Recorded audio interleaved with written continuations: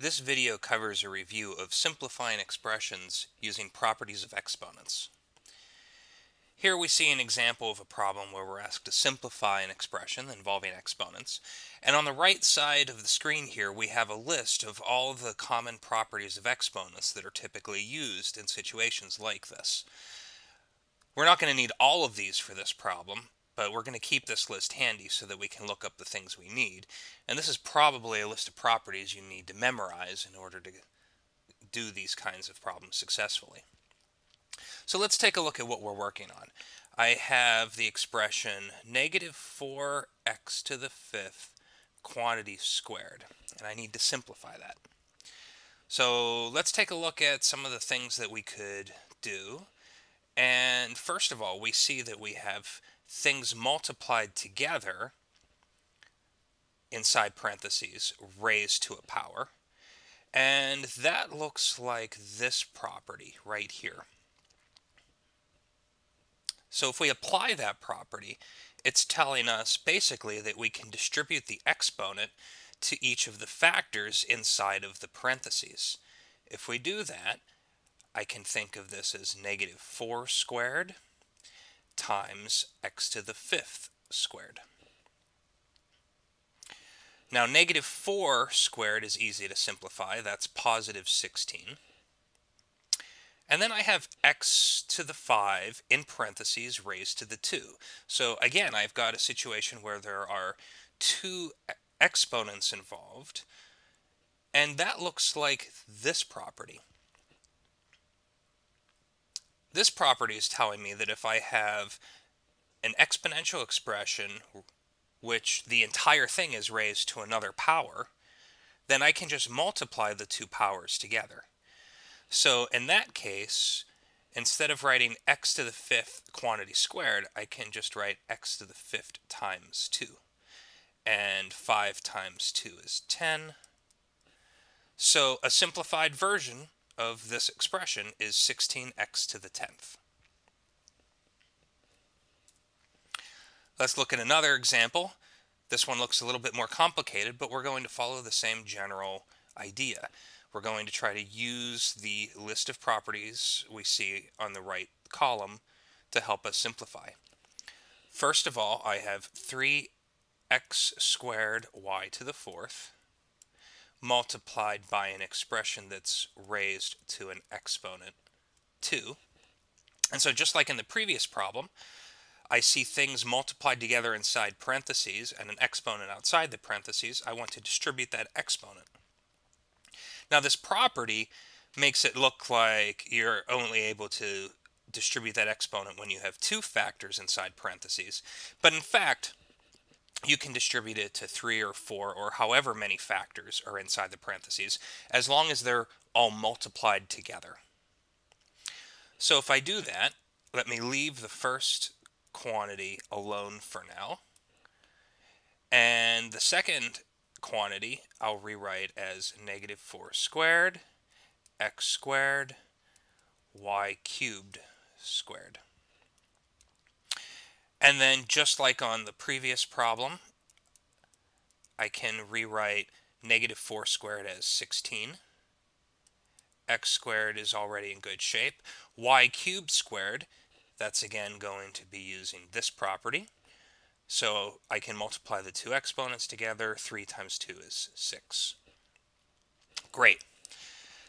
Now let's combine the factors we see here that have the same base.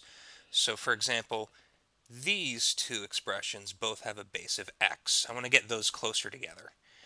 These two expressions both have a base of y, so let's get those closer together. And let's bring the constants 3 and 16 together. So I'll multiply those first. 3 times 16 is 48.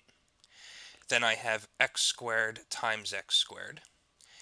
And y to the fourth times y to the sixth. Now notice that even though I had parentheses here, really everything in the previous line was just being multiplied together.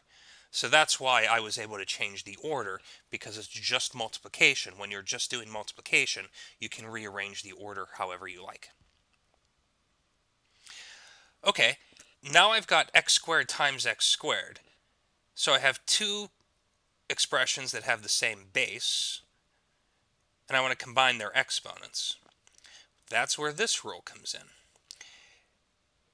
So a to the m times a to the n. In this case, we're looking at x squared times x squared. This rule is telling me I can just combine them by adding the two exponents. So if I do that, I have x to the 2 plus 2. And do the same thing with the y's, y to the 4 plus 6.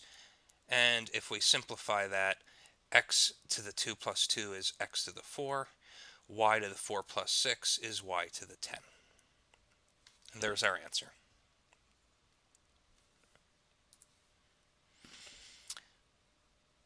This question will let us use a few more of the properties.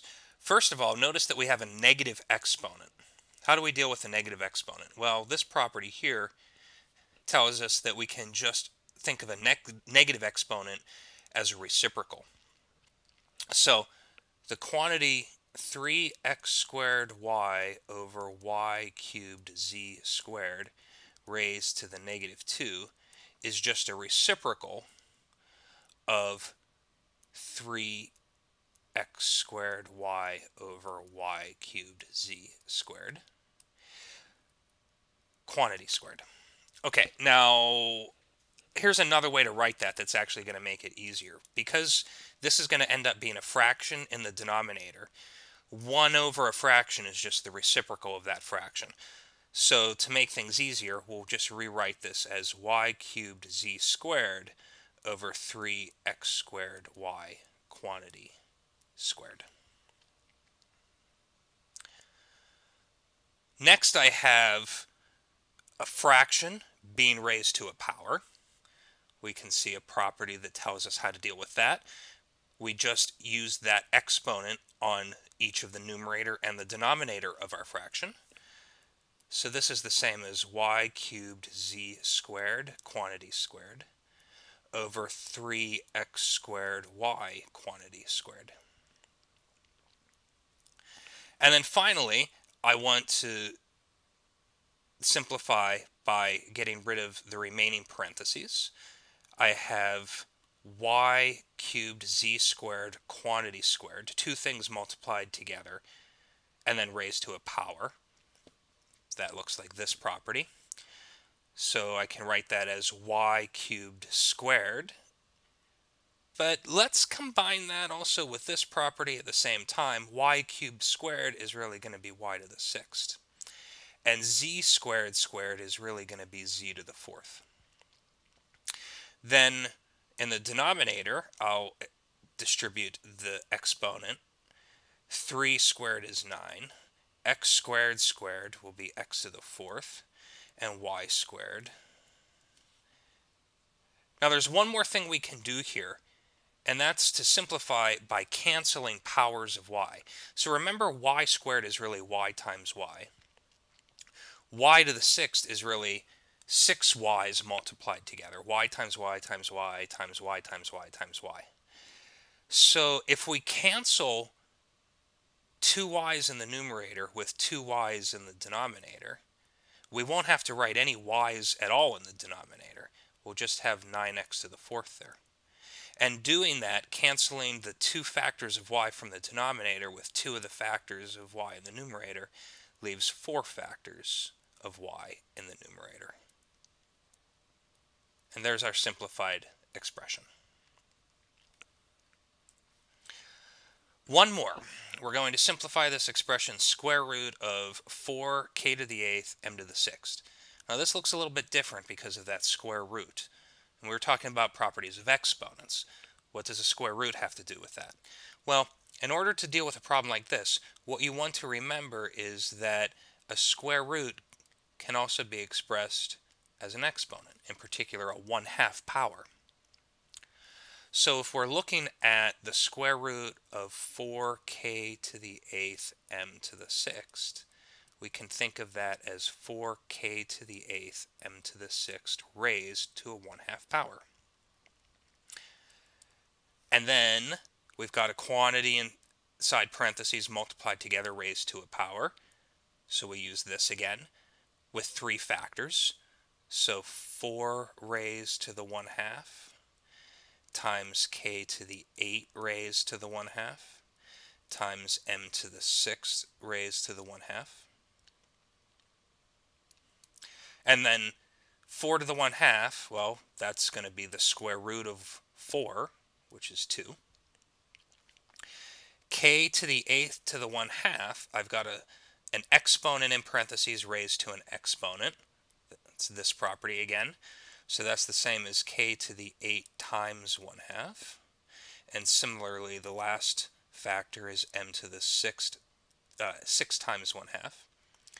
And if you simplify those exponents, 8 times 1/2 is 4, 6 times 1/2 is 3, and so this quantity can be written as 2k to the 4th m to the 3rd.